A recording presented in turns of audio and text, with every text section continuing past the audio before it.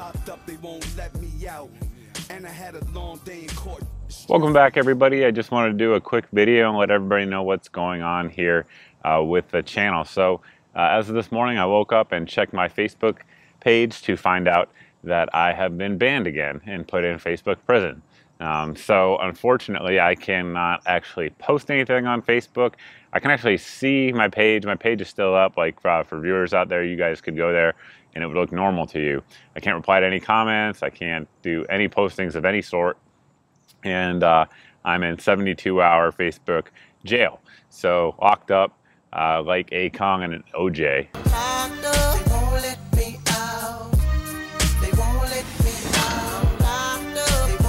So hopefully we'll be freed like OJ soon enough. In all seriousness, I've done the appeal process, the official appeal process, and then sort of the backdoor appeal process. So for those that don't know, for folks like myself who run a firearms-related Facebook page, we are frequent targets of Facebook bans and Facebook nonsense that happens all the time. So those of us in this community kind of have a go-to source at Facebook who works in Facebook corporate, who doesn't do this. His job is not to look at banned pages, but he helps us out. So he's one guy sort of behind the enemy lines, and I'm not going to give his name out here because I'm sure he doesn't want it. But I actually got his name from Rob Ski over at the AK Operatives Union the last time I was banned. So he's already replied to me looking into it. So he is on it. But yeah, he's a guy behind enemy lines trying to help us out, because the reason Facebook is saying I'm banned is that I'm selling guns. Now, as anybody who knows my Facebook page and this channel and what I do, I don't sell guns. I don't have an FFL.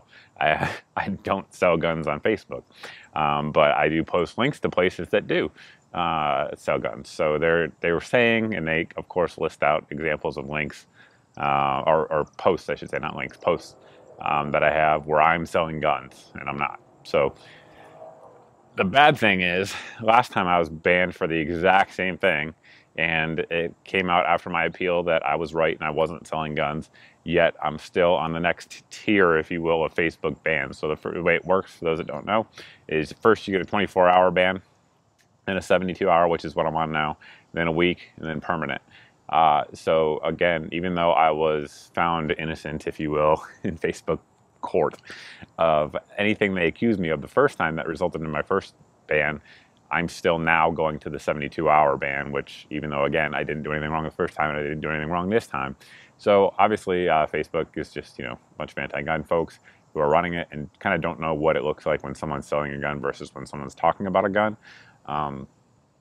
So that's pretty much what happened, at least what I believe happened. Now, I already know what's going to happen in the comment section. Some of you guys watching this, and many of you probably already have before I even got to this part in the video, have stated down below, why don't you just leave Facebook? Screw Facebook, delete your page, etc. Well, I understand that sentiment. A couple things. Number one, if we do that, then they win, right? Facebook is by far and away the biggest social media source out there on the planet, and it ain't even close, at least for American and English-speaking folks. In Asia, they have some different programs that are similar. So if I do that and all the YouTube gun folks just left, they win, right? So in my opinion, that's not the right way to handle it. The way to do it is to fight it from within and get them to change their policies, which are obviously anti-American. So there's that aspect. And there's the other aspect that the goal of anybody who does what we do on social media is to reach people, right? Whether it's with videos, with posts, with photos, whatever. The goal is to get the message out to people. That's pro-Second Amendment, getting information out to people on things we like, on guns, gear, freedom, self-defense, all those sorts of things. And the reality is, in my case, I reach, it varies by week, but it's at least 4 times more people on Facebook than I do on YouTube. And a lot of times it's upwards of 10 to 15 times more people. So my reach is vastly more there than it is here on YouTube or even over on Full 30. So, getting your message out in as many places as possible is the way to do it. But for me, my number one is Facebook. It's also where I direct people to talk to me about comments and stuff like that, because Facebook is set up for communication and YouTube isn't. So when you guys write me comments nowadays on YouTube with the way it's YouTube with the way it's set up, I don't always see those comments. Over on Facebook, I think I see all of them. So it's just a much better platform to communicate. And again, in my opinion, the way to change it is to do it from within. If we all leave, they don't care. Facebook has billions, I think 4 billion users, right?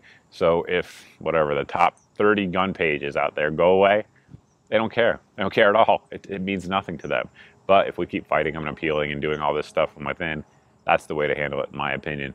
At least for now, anyway. If things change, we'll let you guys know. But anyway, wanted just to let folks know out there, if I'm not responding to you on Facebook like I normally do, if I'm not posting deals like I normally do, that's why. I can't. I am banned from doing so until otherwise given my permissions back. So again, today's day one, and should be out of jail on Monday. Again, I'm appealing it to the gentleman I spoke about earlier, so it could be earlier than that. But if you guys don't see anything until Monday, that's why. That's what's going on.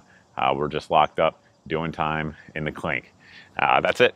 All right. Thanks for watching, guys. Thanks for subscribing, as always, and we'll see you in the next video.